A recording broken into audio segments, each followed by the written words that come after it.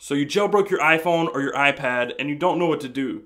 Don't worry, we have you covered. I'm Taylor Martin, this is Pocketnow, and these are the first 5 things you should do immediately after jailbreaking.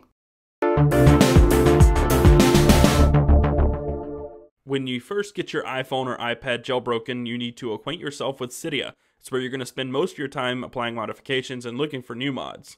Yesterday, our fearless leader, Brandon Miniman, showed us one of the coolest mods out there. It's called Accelerate, and it's the first one you should download after you jailbreak. It's free in Cydia, and it does exactly what it says. It accelerates your iOS experience. Normally, backing out of applications and switching between them, you see animations that slow everything down. Accelerate can disable those, and you can choose different speeds at which those animations occur. You can choose between warp speed and grass growing, and there is a major difference. I've been using warp speed and it is blazing fast, but it may be too fast for some of you. However, if you don't like the animations and warp speed is too fast, you can manually turn off the animations within Accelerate.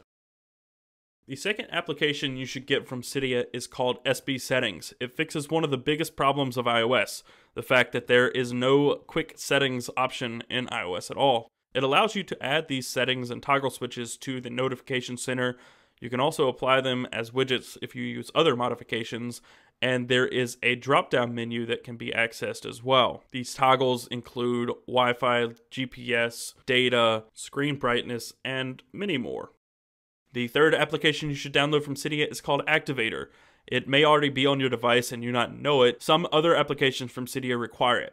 I have Activator set up to allow me to swipe up from the bottom of the display to access Siri from the lock screen. And one thing it does particularly well is show off how well 2 applications from Cydia can work together to accomplish some pretty amazing tasks. For instance, I have a triple press of the home button set up to launch SB Settings in the drop-down menu that I showed you a minute ago. But what Activator does at the root of it is allow you to launch different things using gestures from swipes, button presses, different taps on the screen, and even multi-finger touches to launch shortcuts, applications, and settings. The fourth application you should get from Cydia is quite easily my favorite in all of Cydia.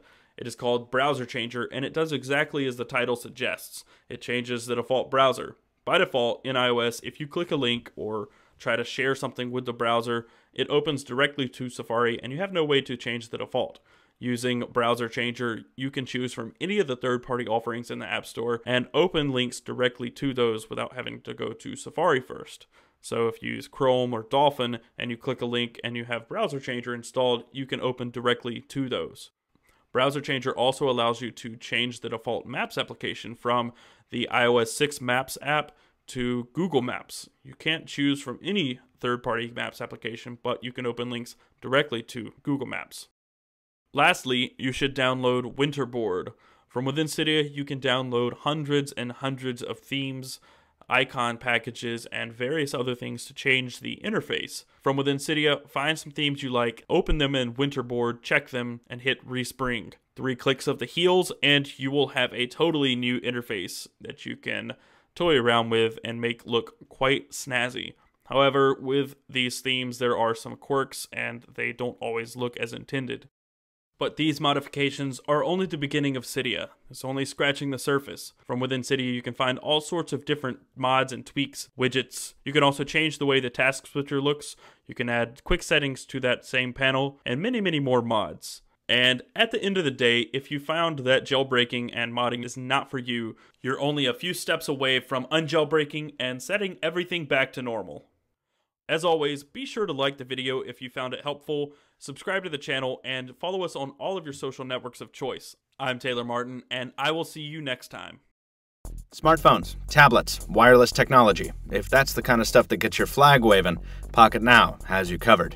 We've filmed over 2,500 videos, from in-depth reviews of the newest devices, to special features like After the Buzz, to news and entertainment like the Pocketnow Daily Broadcast and the Pocketnow Weekly Podcast. And we're adding more every day.